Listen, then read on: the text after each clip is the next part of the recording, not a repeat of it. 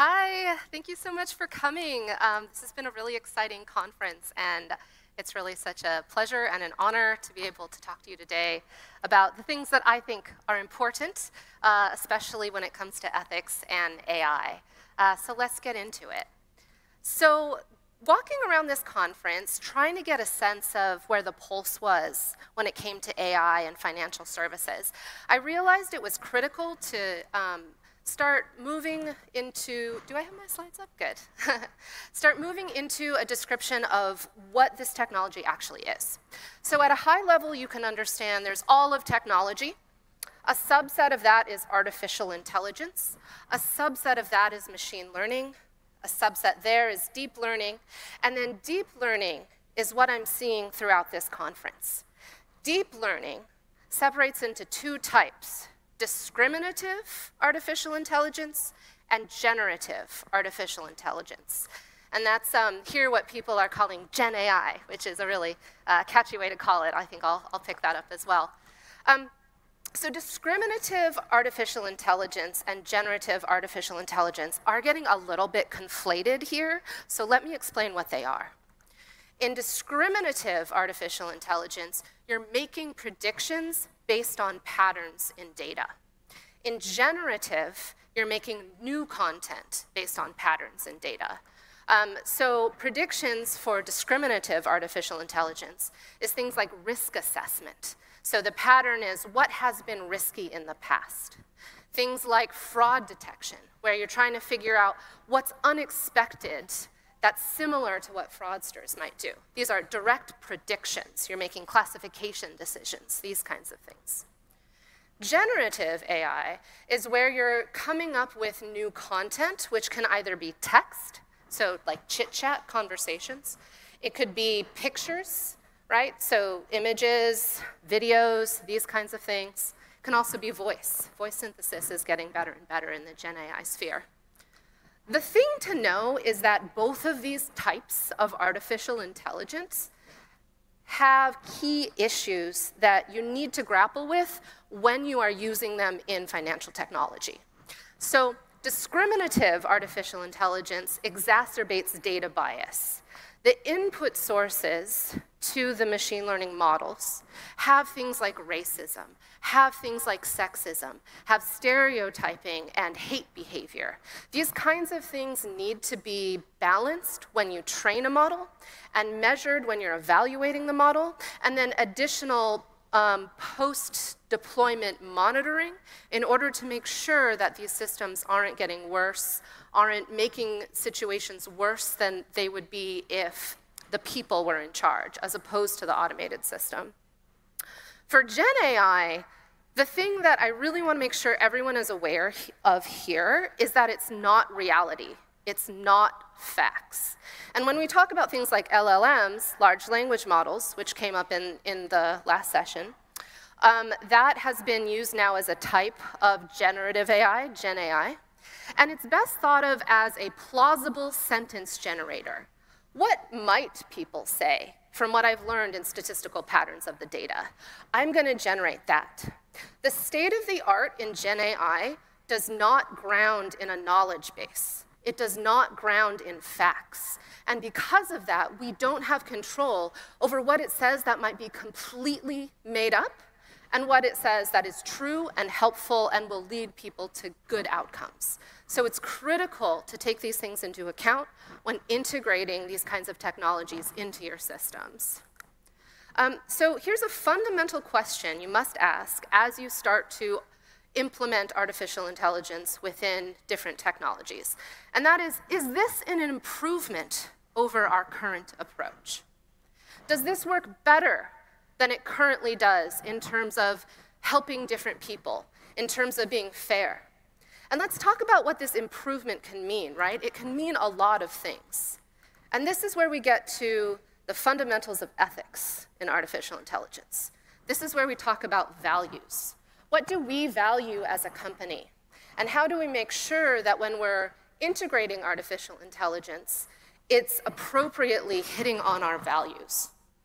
So in the financial sector, you might be interested in things like advancing technology, want to stay ahead of the game. efficiency, lowering cost, increasing productivity, short-term profit. But as you learn with ethical AI work, there's tensions between all these different values. You can't have something like the most values. If you prioritize some, it comes at the cost of others. And in this case, it comes at the cost of so many other things. So if you output a technology that produces false information, you lose trust. If you don't have appropriate safeguards in place to protect the privacy of people, you're hurting things like security. You're not able to retain your customers, and that means you lose profit long term.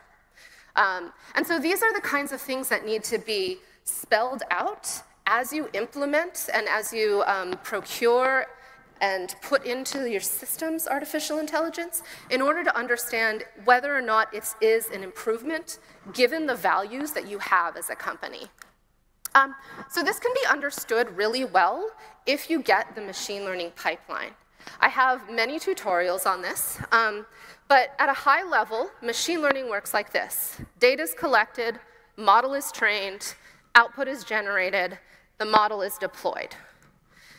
There's human bias that comes throughout the entire process, propagating further and further, and at each stage, this needs to be modeled and accounted for. So during procurement, when you're buying artificial intelligence systems, it's important to ask how these kinds of things are being taken care of in development. And one of the most serious issues I think I see given this conference is the issue of automation bias, which is our tendency to believe systems that are technical just because they're technical. We allow ourselves to not notice things that might be false, and we really get sold into things that might be true. So this automation bias issue is critical when you have artificially intelligent systems interfacing with customers. This also creates a feedback loop as we get more data from customer behavior, use it to train new models. I like to call it bias laundering, mostly because I love this GIF and I want to share it, but also because I think it captures a lot of what's happening, and that's not being modeled. That's not being taken account when these kinds of systems are being developed. So the key here is that AI development is not value neutral. There are so many values at play, and we need to be very clear about what they are throughout the end-to-end process in order to make sure that we're hitting on the things that are most important for our companies and not creating situations that are worse long-term. Here are some examples of the values, the specific values at play in each stage. There's a lot of values. This is a whole other 2-hour talk. But in particular for this audience, for this event, I think it's important to look at the output being generated stage, where some of the values that are most important have to do with inclusion of the user and diversity. So let me explain how this works. When you have an AI system that's being seen by tons of customers, you need to analyze the output critically, and you need to do so in a way where you are clear that it works well for everyone. Here's how you do it. You specify the context of use. You choose the metrics for evaluation based on the different kinds of foreseeable errors. And then you disaggregate. You look how well it works for different kinds of populations. So let me explain what this means, and I really want to see this coming out more in financial work. It's getting lost in the weeds, and it's so important. Not all errors are created equal. When someone tells you their system is accurate, take a step back and wonder what it means to be accurate. Because different kinds of errors can happen in a system, and some might have more weight than others. So, for example, a false positive is something like privacy in images, where something that doesn't need to be blurred gets blurred. That can just be a bummer.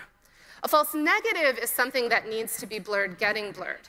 That's identity theft. So it's really critical to make sure that in this kind of use case, the false negatives aren't proliferating, and the false positives are maybe weighted more heavily. An example of the opposite case is something like algorithmic trading, where a false positive would be signaling a trade when that shouldn't happen. And a false negative would be something like failing to signal a trade when it should.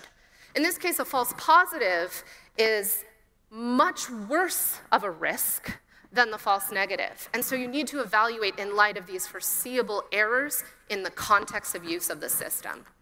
The next step there is pretty simple. You just disaggregate. How well does this work for women? How well does this work for men? Older people, younger people? Is the performance roughly equal across these different kinds of subgroups? When it's equal, that's called a fair system. And then that's a system that perhaps can be deployed. So here's how you develop more ethical AI within the finance industry, in summary. What are our values? What are we prioritizing? How might those values be met or harmed by the AI system? How is the system being evaluated? With respect to the context of use, are we disaggregating across the different subpopulations? Have we reached roughly equal performance? And if we do this, we can move from something like majority representation of artificial intelligence to diverse and inclusive representation for more ethical AI. Thanks.